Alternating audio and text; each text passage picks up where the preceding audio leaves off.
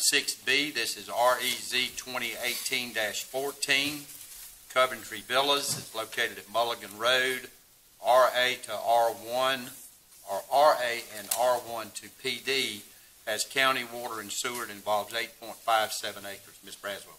Yes, Mr. Chairman. Yes, this is a request for planned development. The development would consist of up to 35 single-family residential dwellings.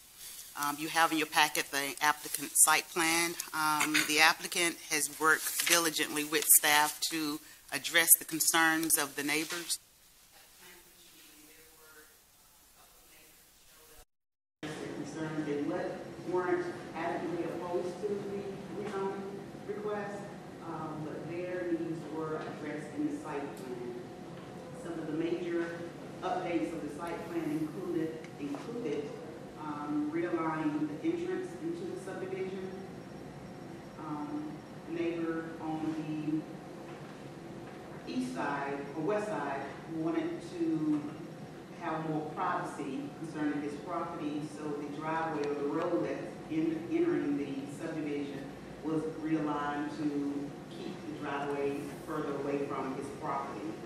Other updates included the extension of the side.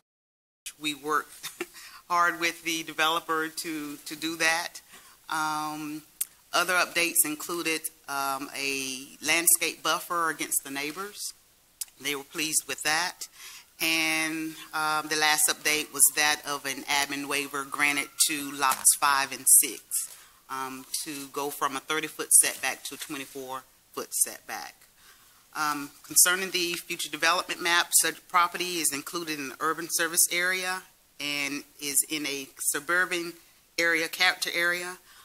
Planned development is supported in that character area, and you have staff's recommendation as well as the Planning Commission.